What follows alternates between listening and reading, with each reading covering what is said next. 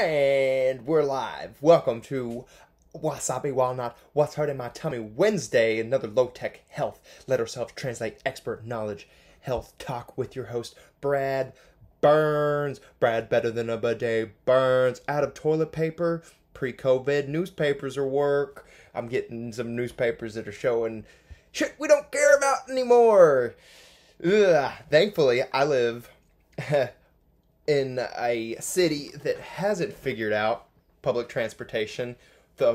One of the times we can all raise our hands up high and say, thank you for fucking this up. Because big cities who happen to have little containers where all the viral loads are being shot all over the faces of everyone. And they're touching men. They're touching their mouth, their eyes, and their nose.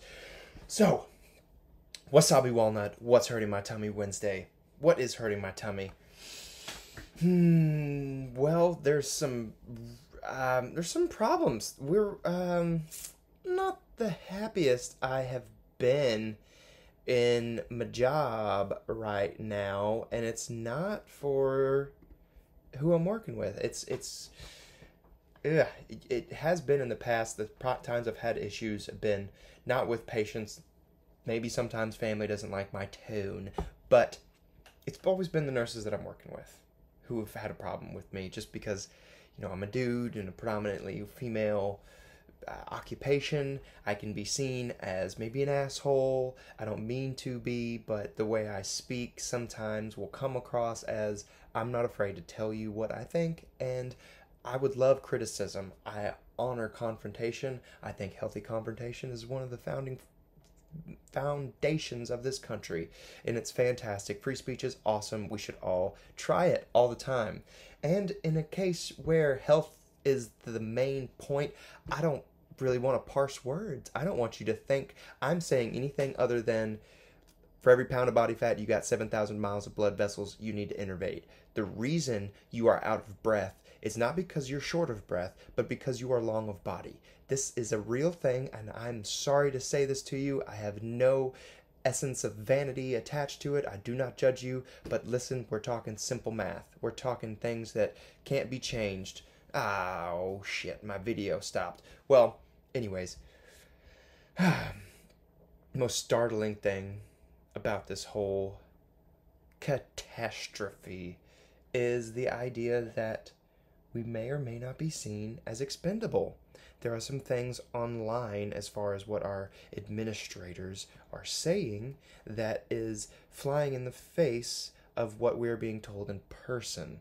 We are having an issue with personal protective equipment, and the issue is it being reused. And I'm seeing, that makes my tummy hurt, the words online that these same institutions we're working with say, throw them away, don't reuse them. That's what our policy is. We're getting told something different in person, which is upsetting, and it's disturbing, and I think it's gonna be an issue. We're not necessarily turning against each other as nurses and nurses, doctors and doctors. There's always been a little bit of a backbiting vitriol, but that's just because we all get our ass chewed out here and there, usually from people above us down below. But this is an issue of we don't know who has it and who doesn't, who's coughing, who's touching their face. I tell you, my OCD has been running rampant, seeing people touch their nose, face, eyes, ears, all this shit, not wash their hands, walk in and out of rooms, sometimes not foaming, depending on what they look like. A lot of times, if they seem a little unconfident, which is fantastic, really, we want to be able to question. I question your confidence. Today's question in Wasabi Walnut, What's Hurting My Tummy Wednesday is, how can you be so confident that it won't hit you?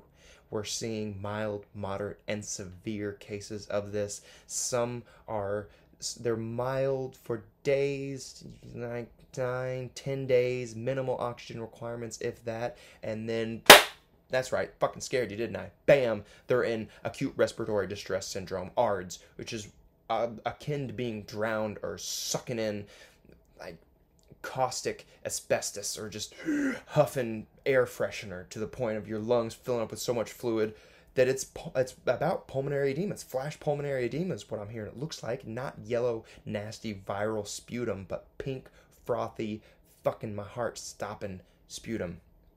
Need to save some of my intensity for Forgive My Foul Mouth Friday, because today is Wasabi Walnut What's Hurting My Tummy Wednesday. And I don't know what day it is, but we are mid-COVID, and these newspapers talking about pre-COVID life, it's not going to go back. We're not going to go back to that pre-COVID life where we're caring about like who's open when, who's seeing who, what outfit somebody's wearing. It's a very serious issue, and we have to maintain faith that it's real. If you're in quarantine, here's a hug. You can't see it because the video stopped, but I'm going to give you a hug, and just try to appreciate the people you are able to be with. Tell your family you love them, because this is reality. If this isn't the apocalypse, it's not, but it is a great rehearsal for it. Thank y'all for listening. I love every single one of you. Remember to be thankful and question, healthily question, be curious, be that curious savage that asks, why am I so confident that this won't hit me? Why shouldn't I wash my hands? Why shouldn't I look at the world as a matrix of infestations of germs? We're outnumbered. It's one of the main themes of this low-tech health has been we're outnumbered by our little buggies, and we have to keep them happy. And sometimes they're only happy if they spread and kill. So we're not going to be able to keep this one happy. So the best thing we could do is keep it away from us. I don't want anyone I know. I don't want to get this. This is not the flu. Be wise. Wash your hands. Don't touch your eyes. See you tomorrow. Or 2 days.